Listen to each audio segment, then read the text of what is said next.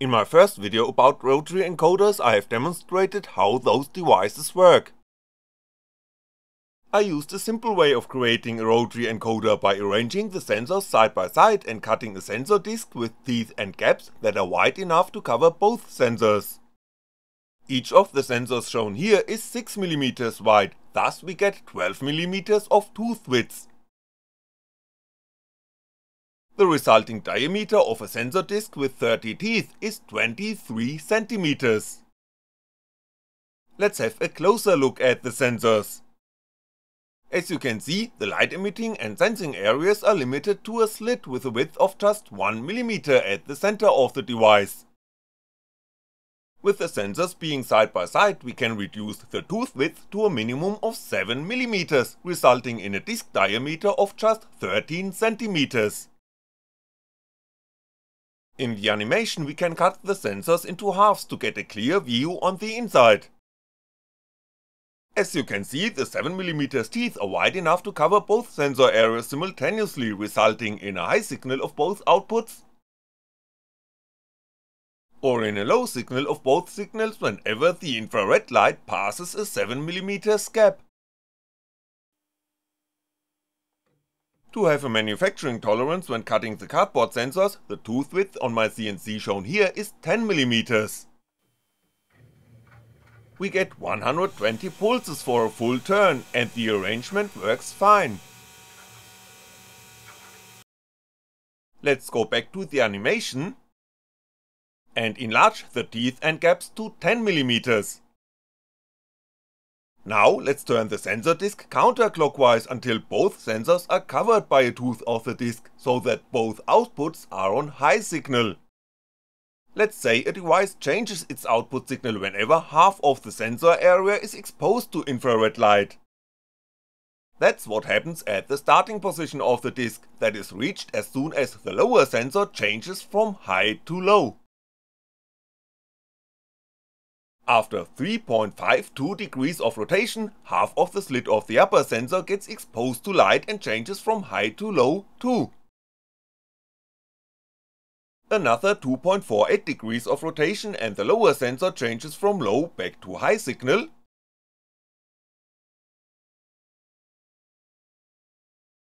which is true for the upper sensor after another 3.52 degrees of rotation, and finally another 2.48 degrees of rotation are needed to trigger the low signal on the lower sensor again, as in the initial state of the encoder wheel. The disc turned for one tooth, which equals 12 degrees. As you can see, the rotation was not divided into equal steps, which doesn't matter for most applications. To get equal steps, the width of the teeth must be twice the distance between the center lines of the sensor slits, which is 12mm for this type of sensors. Again, the movement starts if the lower sensor changes from high to low signal. After 3 degrees of rotation, the upper sensor changes also from high to low.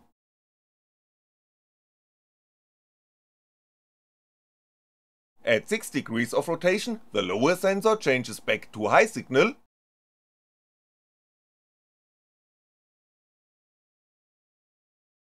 which happens at the upper sensor after 9 degrees.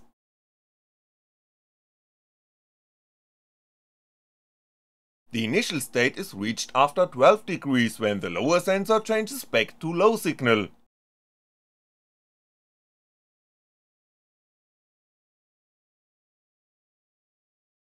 The width of the slits is just 1mm, so can we go below a tooth width of 7mm?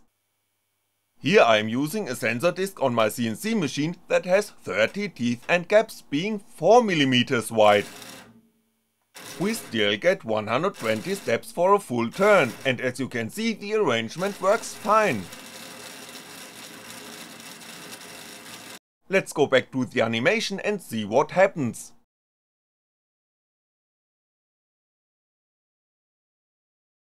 At this position both sensors are blocked, but now by two different teeth of the disc. Let's turn the disk counterclockwise until the lower sensor changes from high to low, which is the initial position marked by 0 degrees. After 3 degrees of rotation, the signal at the upper sensor changes from low to high.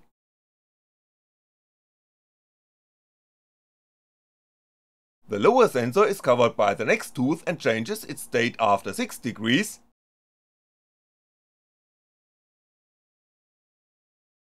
and the upper sensor changes back from high to low at the 9 degree position.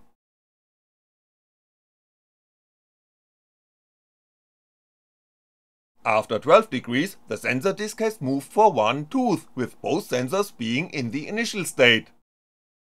When having a look at the table of output states, you can see that it differs from that of the previous run, with one tooth covering both sensors. To get an identical sequence of output signals, you must swap the sensor pins.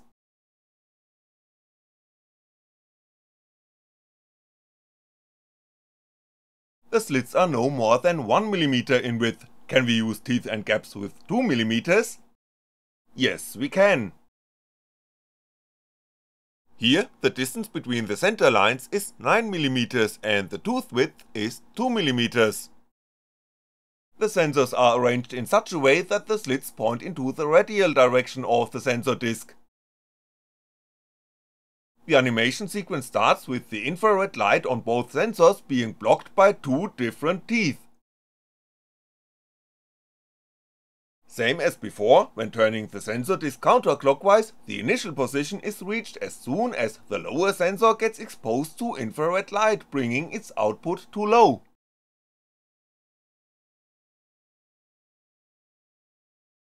The first step ends when the upper sensor is brought to low signal 2.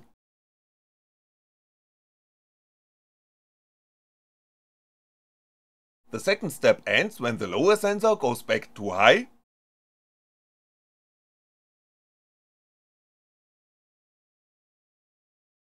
The third step when the upper sensor is brought to high again. And finally the fourth step ends as soon as the lower sensor falls back to low signal.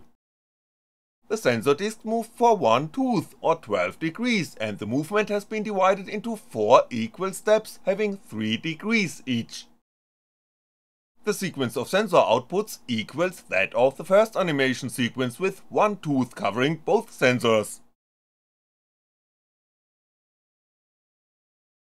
The second sensor can be put anywhere on the wheel as long as it is an integer of the tooth and gap width plus or minus half a tooth width apart from the first one.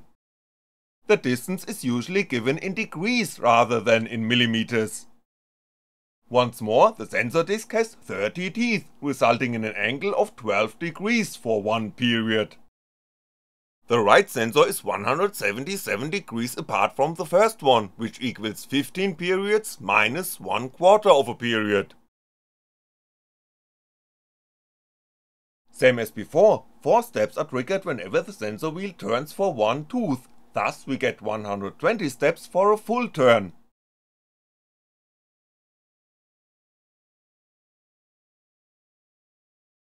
When enlarging the distance between the sensors to 15 periods plus 1/4 of a period, which is 183 degrees,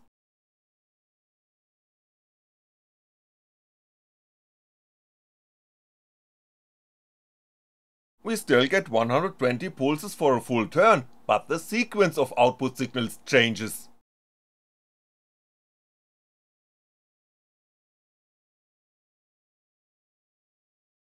In practice, the sensors are usually arranged as closely as possible.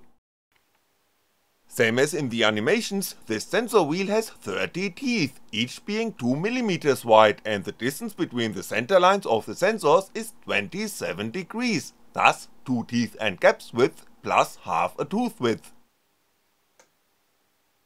We get 120 steps for a full turn, and as you can see, the arrangement works fine.